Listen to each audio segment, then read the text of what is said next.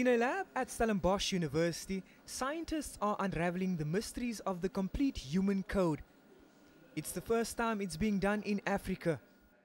The technology really only became mature enough to be functional about 5 years ago. So it's not really that we were behind, it's really a case that the technology is very, very new. The Megamind machine enables the processing of the entire DNA sequence of a person, revealing and analyzing loads of data. And this will help us to understand the function of each gene, and by also looking at the whole genome, not only looking at the genes, you can understand the entire architecture of the human body. This scientific advancement benefits not just South Africa, but also the continent.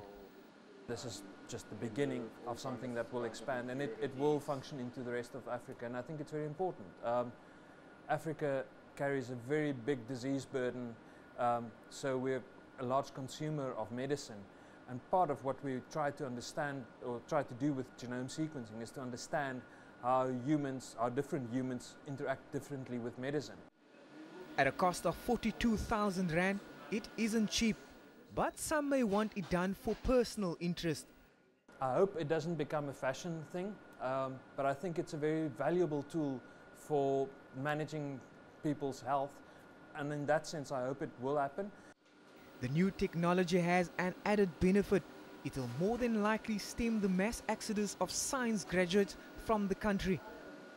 I'm very excited that I'm part of the team. A lot of people are leaving the country, but I think South Africa is one of the places to be now for research. Delve is focusing on the genetic variation of bipolar disorder, an increasingly prevalent disease. So we've previously gotten 4 genomes from 4 of our affected individuals, all from the same family. So we want to get all the variants that are common to all our affected individuals and compare that to our unaffected family member to see what the differences are.